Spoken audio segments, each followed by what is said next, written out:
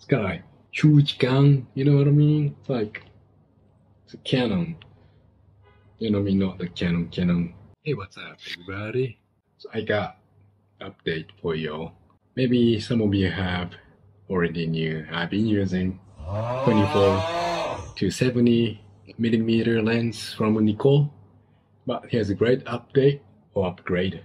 I got Tamron 70 to 200 millimeter f2.8 and G2. So it's a great telescopic lens that I wanted, and let's see what it's got in there.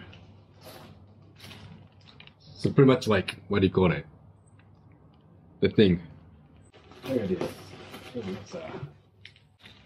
It's a really heavy lens, by the way. This is how it looks. It's got a wear and tear. The lens is clean. No mold. Nice. Steady. Got a little dust in there. Bruh. See, this is really like minimalistic design. Sleek. Looks almost like a, what do you call it? Mirrorless lens.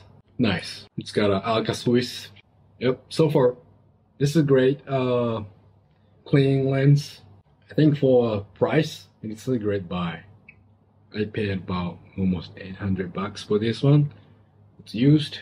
This is the first time actually to use anything other than Nikon lens. So we'll see how this guy handles all these pictures. Well, I'm pretty sure this is a great lens for street photography, nature, landscape, not for abandoned building. We want to review some of the pictures I've been taking in downtown Tokyo. So this is a guy standing in staircase, going down, and look at this sharpness, pretty good. It was ISO 160, 200 millimeter, so that's maxed out, and aperture is wide open, 640. And this is the picture of a building. As you can see, it's very sharp. Look at this. But that's like, how far am I zooming in? It's quite far into it. And then still, it's great detail on it. That's crazy. So that's 122 millimeter.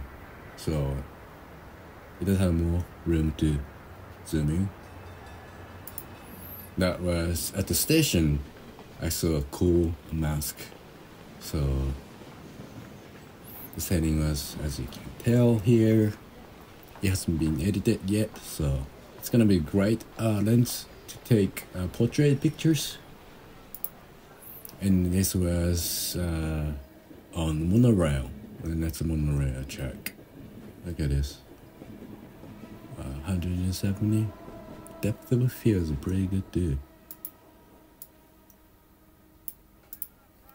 That's for sure. And that's kind of hazy, dreamy picture because of the reflection on the water and the setting, as you can tell. Very good. Good pictures. Very sharp. And that's the picture of an ocean, I believe. And look at this depth of field. This is just so amazing. It's very clear and sharp.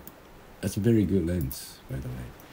And yeah, that's how it looks like. Wow. You can even see some hug here. And there's some picture. Ooh, went too far. And nose. Man, look at this. But it gets better. There we go. Wow. But look at this. Wow. That is crazy. Look at that. Zoomed in as I can, and then still this clarity on the picture reflection. That's crazy. It's insanity right here. Yeah. great lens. And the clarity does decrease as it gets darker, but still, this is a very acceptable, and it took ISO 6400. It's pretty cranked up, and then 60s, but still, it's a great shot right here. And picture of a ball, and then again going back to the subway, and then this is the Tokyo Tower. This is crazy, yo. It's very clear and sharp, vivid.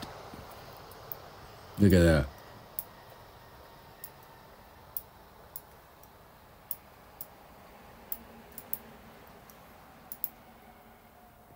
So that's the pretty much my lens review, and then you see the picture of the place.